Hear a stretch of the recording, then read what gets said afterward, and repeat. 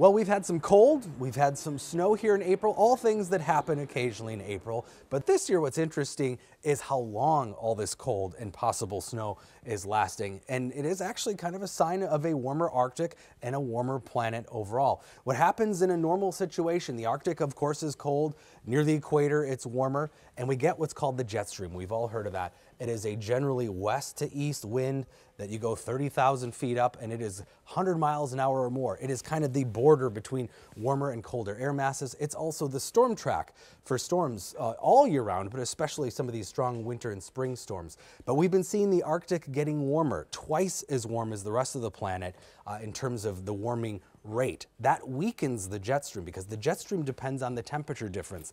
The stronger the temperature difference, the stronger the jet stream, the more west to east it's going to form because of Earth's rotation. When we warm up the Arctic, we decrease the temperature difference, and that weakens the jet stream.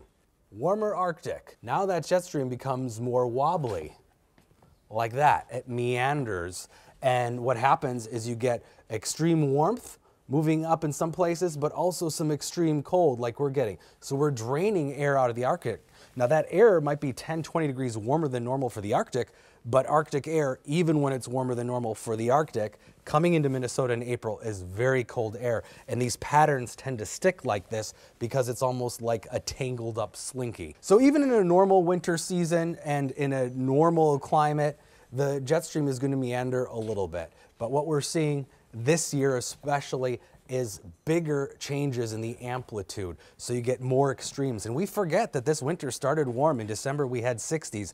Remember before the Super Bowl it was in the 50s. So it's been one extreme or the other. We're just stuck in the cold rut for now.